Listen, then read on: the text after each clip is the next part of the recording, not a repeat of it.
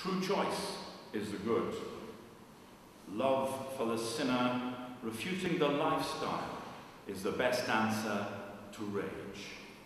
And God favours those who turn to him in their time of need, and we are in that time of need.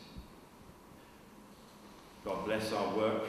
May he give open hearts this morning as we see and pray before this terrible abortory. May those going in be touched by love and by our support for them.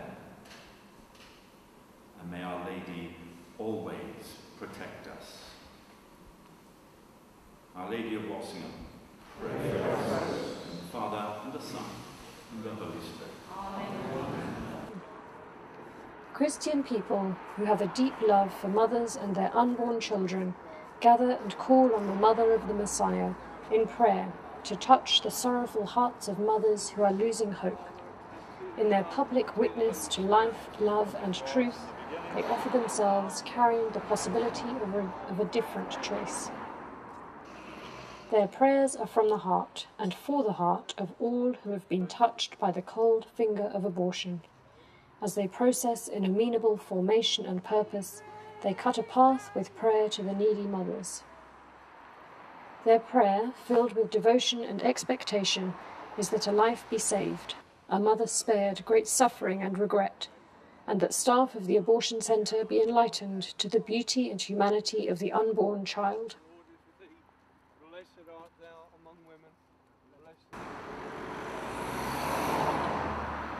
Their prayer is that of healing for the mother, like Rachel of the Scriptures, whose child is no more, and gives rise to a flood of tears of sorrow and regret.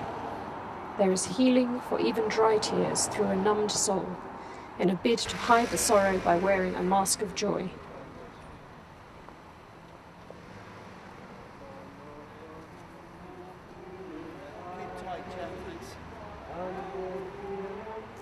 Everyone knows that there can never be joy in the abortion of an unborn child, but few realize that reconciliation through Jesus Christ is not only possible, but is offered to them out of love. Oh, how these prayers, born in each step, call on the Lord to be at the side of the broken, who have lost hope and are in despair. The love in each stride moves the heart of the Lord's mother to touch, in the way only a mother can touch, the heart of an abandoned, abused and blinded mother of an unborn baby.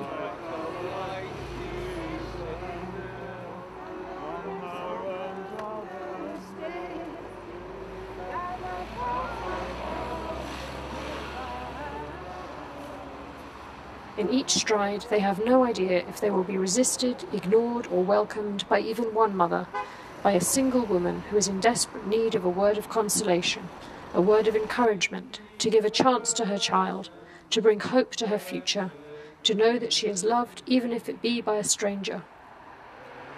Yes, there are people in our very selfish and materialistic society who can love the stranger, who will make an effort and sacrifice their time and money for the unknown and unloved, for the one who is in a crisis with her pregnancy and has no other choice than death and the sorrow that death brings.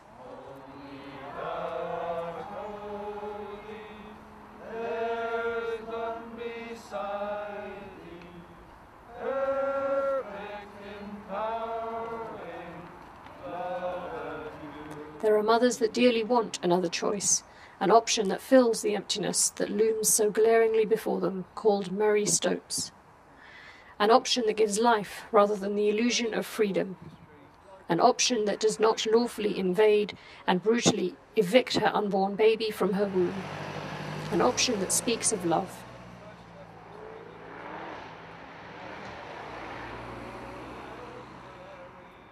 Standing in front of the abortion centre, they pray with beads of mysteries that target the heart of Mary, the mother of Jesus. They offer love and truth through the solemn words of hope and healing. For whether a woman is on her way in or on her way out of the abortion centre, they offer themselves to her in love and for love, out of love for life.